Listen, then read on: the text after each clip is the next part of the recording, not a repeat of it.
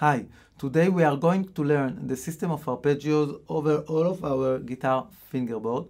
We will learn 5 basic arpeggio positions, and we'll see how we can implement them and create great improvisation over a minor blues by Django Reinhardt called Swing 48. First, let's start with the song, with the blues. 1, 2, 3, and...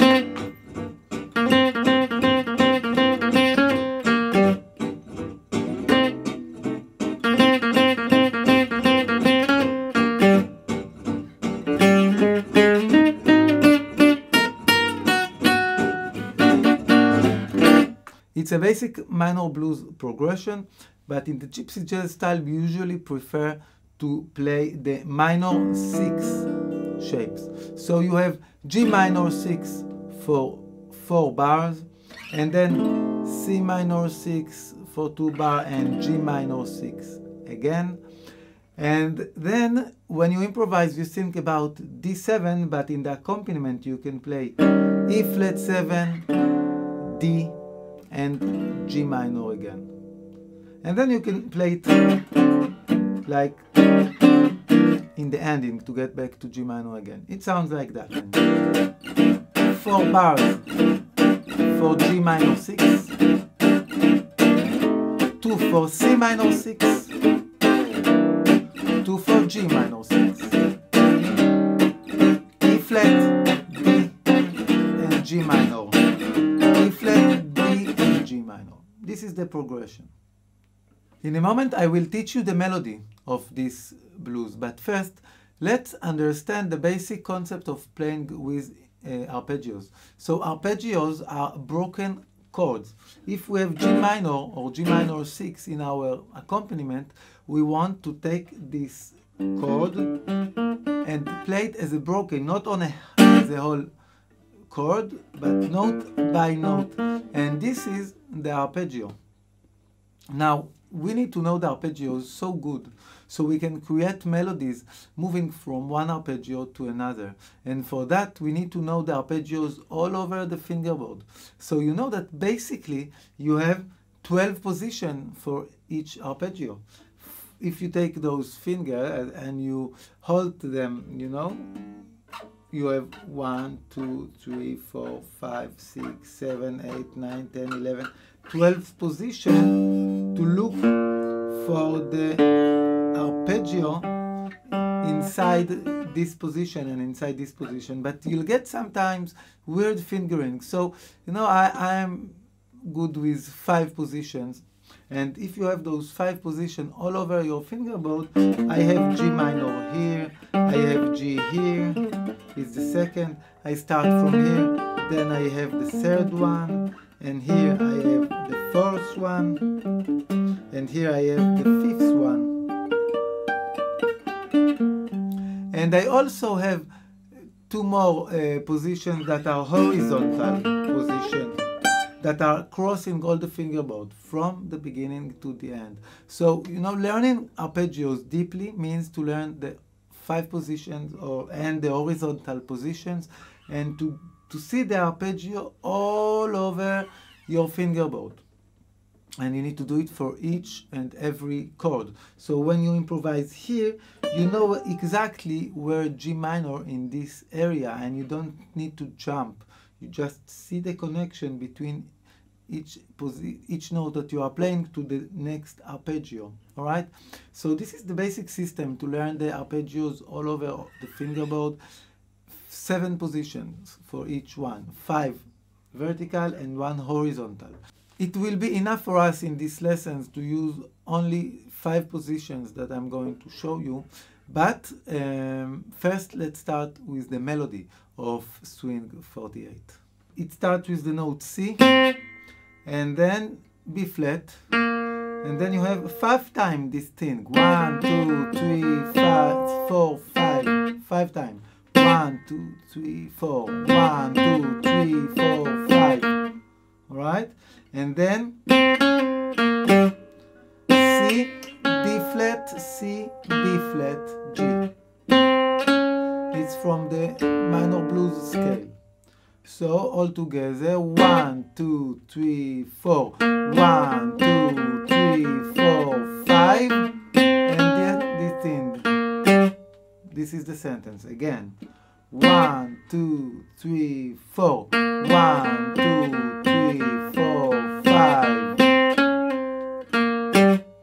And then you have the second sentence, which starts with the note G, A flat, E flat, D, B flat, that goes to F sharp.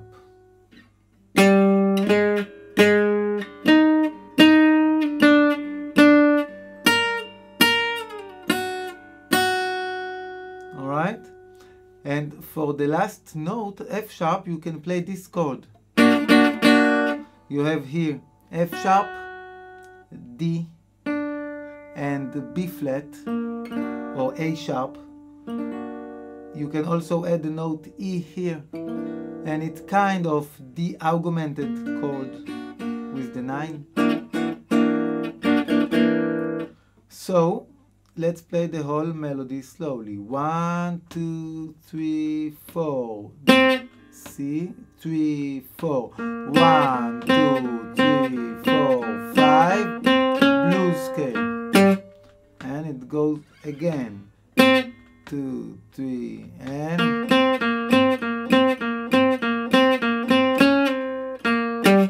And now you have G, A flat, E flat to D, and slide from B flat to A sharp, to F sharp. We will start with the basic G minor vertical position. Now you have this chord that I'm sure you already played, G minor, and if you just want to arpeggiate it, you can just play it string by string, and then you have the arpeggio. But in the beginning you see that we jump from the 5th degree to the 1st degree to the 5th degree. So we want to make it by the order. So you have G, and we add B flat here, and then again D, and again G, B flat, D, G, B flat, and you have this arpeggio. Very simple. G, B flat, D, G, B flat, D, G, B flat. Next, you have C minor. So we will learn a vertical position for C minor here, which is the same.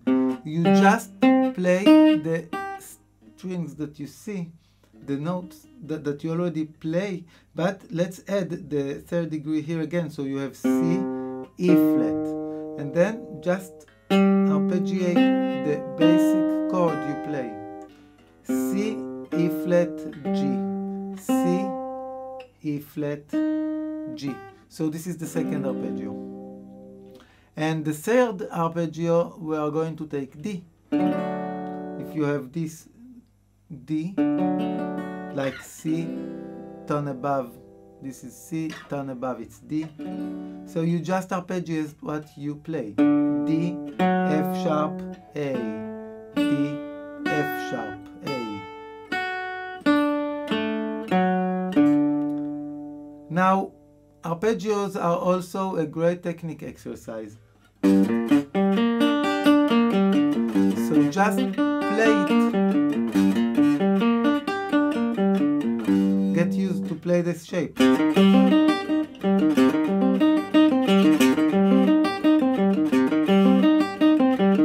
Start slowly and then increase the tempo and play it like a round exercise.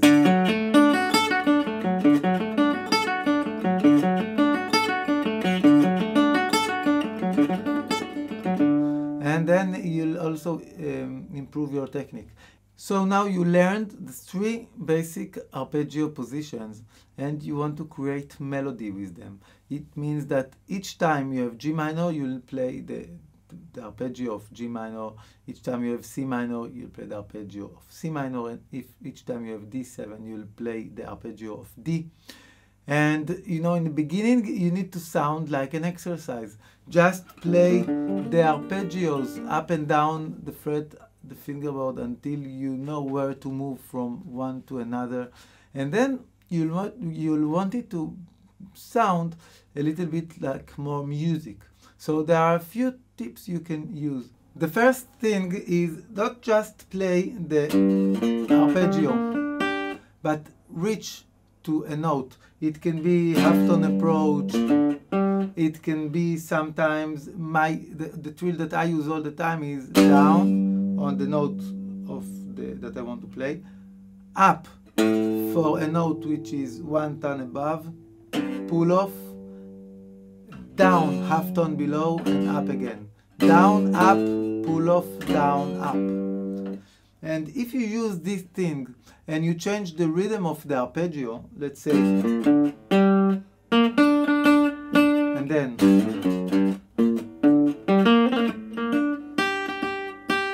you see I created a melody. So I play with the rhythm inside the arpeggio and I add this trill here and there.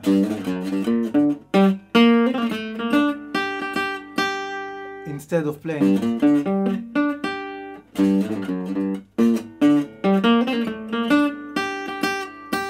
And then I have like an interesting sentence.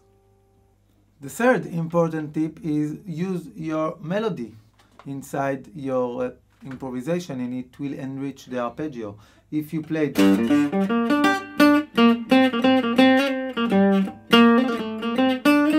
and then you get to C minor, and then you'll play the melody, and then the arpeggio, and you connect the arpeggios with the melody, and then you can create your new improvisation. Let's hear an example. 1, 2, 3, and G minor, trill, and then for C minor, and melody, and again let's do the melody, and the D arpeggio, G with trill, melody, C minor, G minor,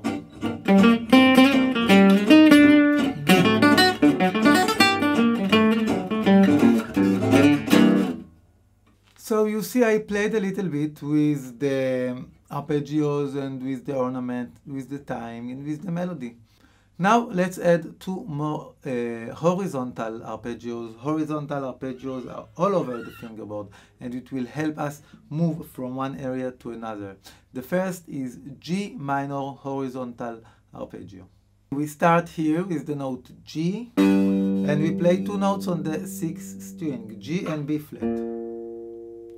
And then we play one note on the 5th string, which is D. And then you have this shape. You see it? Now we'll do the same shape again from the 4th string, from G. G, B flat, and D. So you use only two fingers to play this arpeggio. And this is a shape Django Reinhardt used with two fingers. And then we will end it with G, B flat, and D. With this shape. G, B flat, and D. So we have again and G, B flat, D. Now, when we go back, I just want to change one thing. I don't go back through this G, but through this G. It's easier for me. And then the same thing. So I have ascending position and descending position.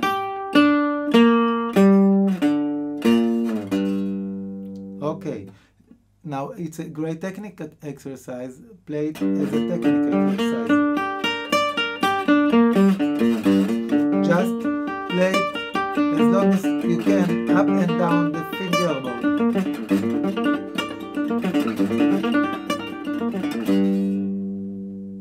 The second horizontal position we are going to learn now is the diminished horizontal position.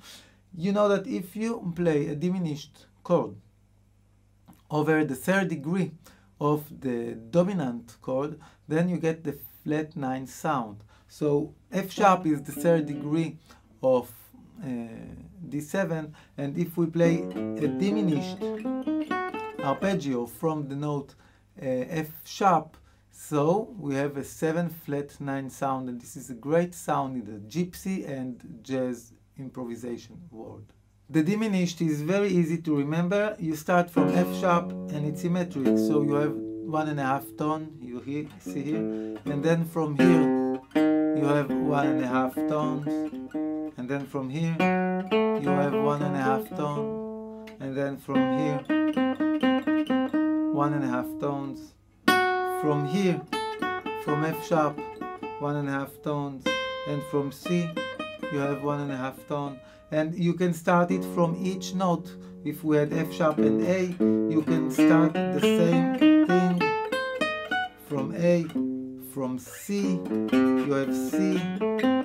Whenever you start it, you can start it from E flat. It's the same shape. You can just start the same shape on each one of the notes. And again, it's a great technique exercise. I like, for example, in the first string to add another 1.5, and then I explore different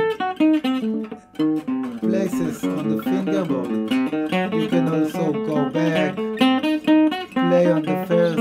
It's the same 1.5, so you can play with it all over the fingerboard.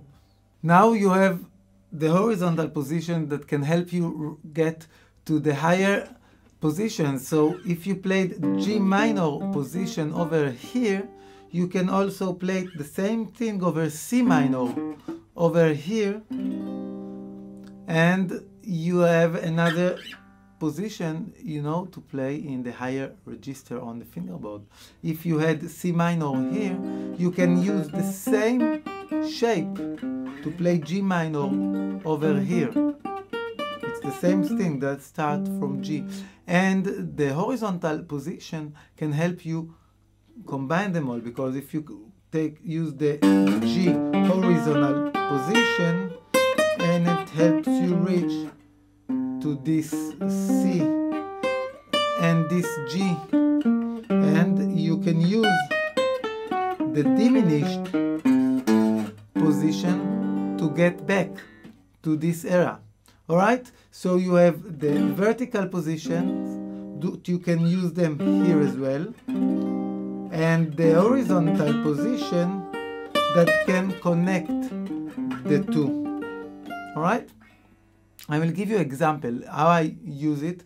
It's a great tip, you know, when you improvise, is if a few choruses to, you know, to let your solo grow, is in each chorus play, or at least start in a different register, and then, you know, the solo starts here and it grows each chorus to another area.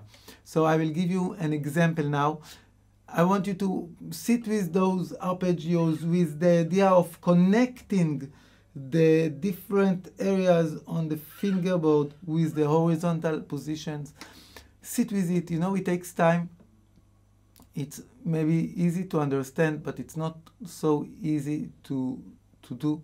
You know, I will give you an example. I'll try to use only what I show you. I won't play anything else. So it will be, you know, an example of improvisation with the tools you already have.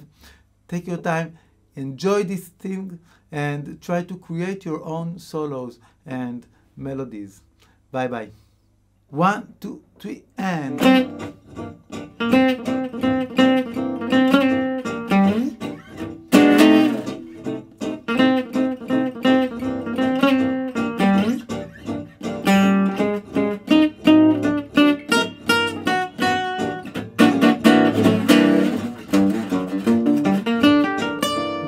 horizontal position that takes me to this area, and the diminished takes me back.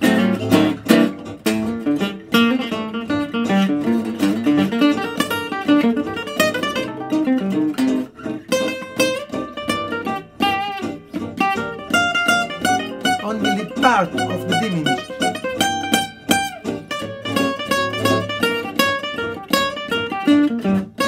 I'm in this G minor.